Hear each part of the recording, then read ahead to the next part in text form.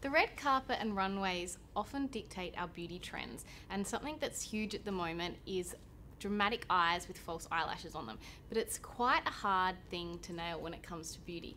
So I'm Cherie from RESCUTV, and today I've got Michael Brown, who is a makeup expert, and you are going to show me how to use them and the different ways that they come. So what are we going to be applying today? I mean, lashes, like you said, huge trend at the moment, you know, from different styles of lashes. And I think, you know, once again, if you have that you know, false lash effect, you know, that kind of fluttery lash, it's very feminine, very sexy. And almost you don't need any other eyeshadow because the lashes are bolder, they're bigger, and plus the eye looks more open. So use a bit of a lip on that and it's done. So it's quite an easy look, but it's the application of the actual false lash. All right, so then what's the best way to apply them? Well, we have different types of lashes, from the traditional strip lashes, which you can see here, and they come in many different sizes and shapes. You can get half size, you can get full feathers now, but obviously for a more day wear it's just a simple strip. But also the flares are quite popular now. These are great, you know, like over the years I've used them a lot for bridal or for just really simple flicks on the edge, which means it kind of fills the lashes in the little gaps you may have between them, which is great for like one or two, or you can do a full strip with them.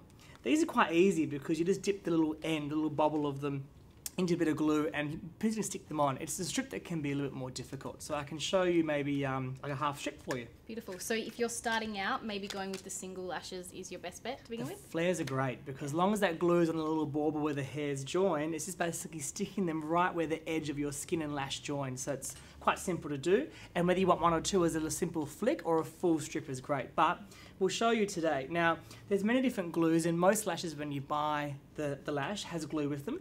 But one of my favourite brands is Duo because I know it's never going to come off. Nothing more tacky than seeing a girl out on a Saturday night and the lash is flicking up. So make sure they're sealed down. So tiny bit of glue just on the palm. And tweezers are great because they're easy, you know, to remove them from the packet.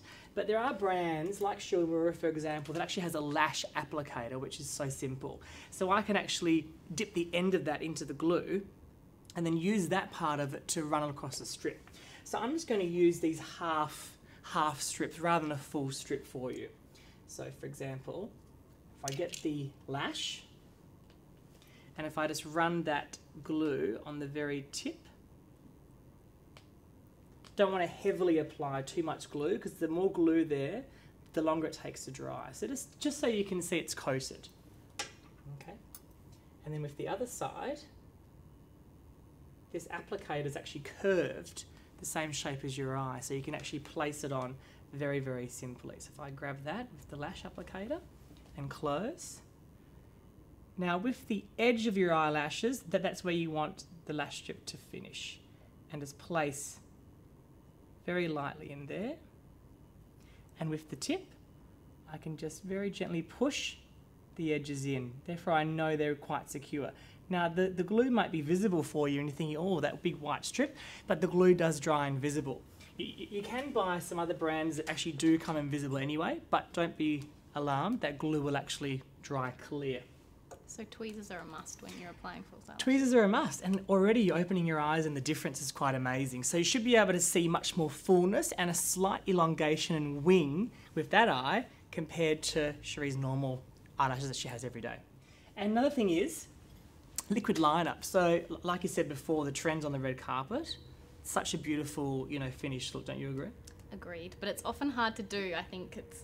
I personally am terrible at the winged eyeliner. So I mean, if you look down for me, you can look down to the floor. You can see where the lash strip is. So sometimes if you haven't got it perfectly onto the lid of the eye, sometimes you can mask that by just using a bit of a liquid liner. It's a perfect way to hide it. Exactly. Plus it also just gives that fullness, I guess, to the lash and that classic Audrey Hepburn look as well. So with a liquid, there's different styles from the pen even to the pot, which of course you'd have to use with the little brush, which is quite easy as well. But today I'll show you the pen.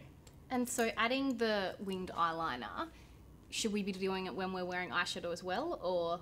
just alone. You can still do the liquid liner before you apply the false lash, just to get that line. And sometimes it's easier for a guide, so where the lashes go on, you can see the line. But I prefer to do the liner as the finishing touch. So do all the eyeshadow, you know, smoke up the eye if you need to. I mean, today you're wearing just a very simple beige on the lid, and the lash is giving that volume and that, you know, that fullness that we need. And my finishing touch will be the eyeliner, just to give that solid and fullness again to the lash. Beautiful. So if you close for me. There's no right or wrong whether you start inner first or outer first. It's whatever you feel comfortable with it, and obviously your own hand, whether you're left-handed or right-handed. But for me, I like to start on the inner corner, and very gently, it's almost like joining where the lashes join the skin, just on top. So if there's any little dots or there's anything there, you won't be able to see the join, basically. And then I like to go this way just to get the tick happening, and right under the lash. Now the thicker you do that, the more the brush is on diagonal, so you get a bit more of a fuller line. Gorgeous. And that means now the lashes actually have a bit more of a base, plus the fullness of the lashes obviously increased. Beautiful. Thank you so much. No worries. Amazing, and I'm definitely going to wear this one, practice at home with the false eyelashes. Get myself a pair of tweezers. Lashes are in. Amazing. Thank you. Thank you.